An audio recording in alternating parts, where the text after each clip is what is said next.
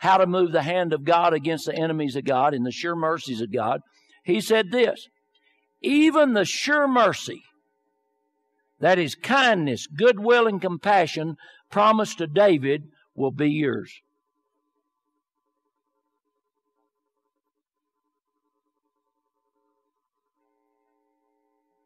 Jump down to verse 6, and then I'm going to wind up here. Seek, inquire for, and require the Lord while he may be found, claiming him by necessity and by right. Call upon him while he is near. Let the wicked forsake his way, and the unrighteous man his thoughts, and let him return to the Lord, and he will have love, pity, and mercy on him. And to our God, for he will multiply to him his abundant pardon. What I'm saying today is, I'm not talking about mushy love words. I'm talking about the word of the living God. I'm talking about speaking the word in season and out of season. I'm talking about you have covenant rights, and you need to begin to speak words of life over your relationships, over your household, over your jobs, over your businesses, over your nation, over this area, over your church.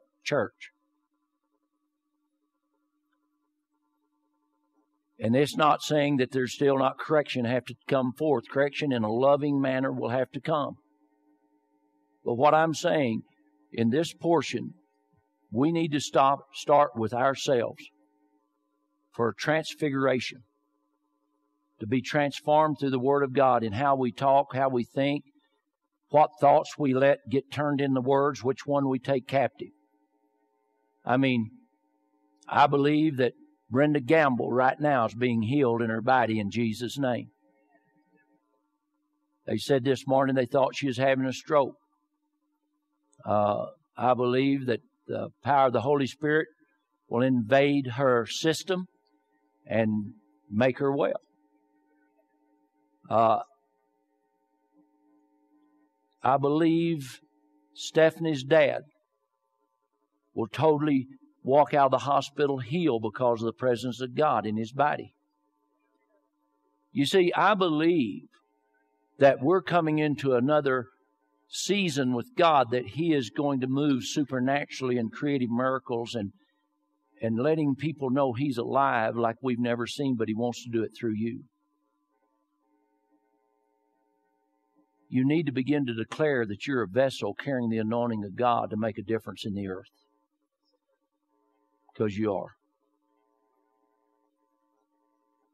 There's no jealousy in the house. There's no meanness. There's no misunderstanding. The power of the presence of God is on your life. It's in the house. It's in this place. It manifested today in our worship time.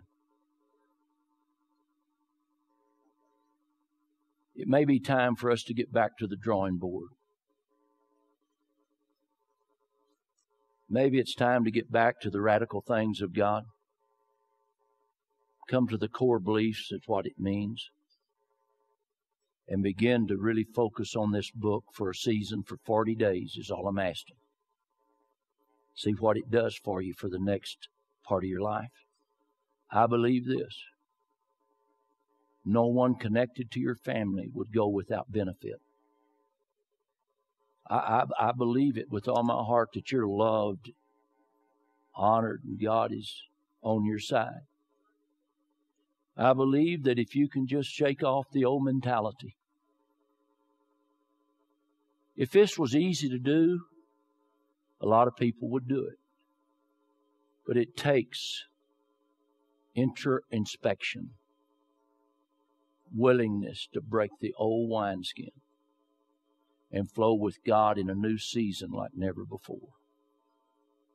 It takes effort that when you want to have a rage and fit because somebody pulled out in front of you, that you just start praying for them. It takes effort.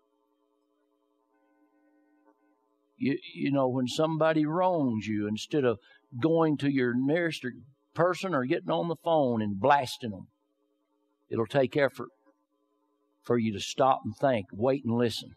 What would God have you do? I'm just talking about natural things being governed by spiritual things. It's natural to want to pick up the phone and blast somebody. It's natural, you know, when somebody nearly kills you and your family, you want to get out and beat their brains out. It's natural, but we're going into a supernatural move of God and be led by spirits to release a warfare upon the enemy that is not natural. Amen. Amen. God's good, isn't He? I see the transfer of wealth to me coming every day so that I can bless you more. I still see the big baskets. One side, the tithes and offerings going in. The other side are in little envelopes, anywhere from $5 to $5,000 for people having a need. You see, no church does that. We're going to do that. Nobody's going to have any lack. When the Passover feast come, and God said, prepare the lamb. If it's too big for you, get your extended family. Now listen to this. If it's too big for the extended family, get all the neighbors. Let them eat. And the lamb represented the word of the living God. They stood and ate. They would not sit down because they were excited and expectant. Not only did the Passover angel come and pass over their house, but the next morning they're leaving town. They're leaving town, guys. We're leaving town. We're leaving where you used to sit spiritually, where your thought life used to be, and we're coming to a new understanding from God, and we're going to eat the book. We're going to surrender, our self-surrender to Him, and we're going to flow with God in this season. And you know what? This mountain region will be called the mountain of God because of your presence in it and the presence of God inside of you, having His will done on earth as it is in heaven. Father, I praise you and I thank you. If there's any person in this room that does not know you through your Son Jesus, I want to give them an opportunity now. If there's any young person, old, that's never made the commitment, now is your time. Let me see your hand. I want to pray with you. Anybody here? Everybody know Jesus? Anybody want to accept Jesus? Everybody knows Him.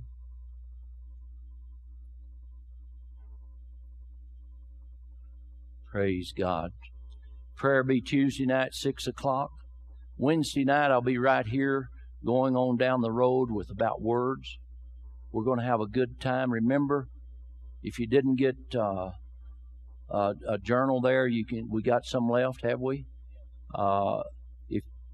Please read Ephesians 4:29 through 32 for yourself. Let God speak to you. Let it be real.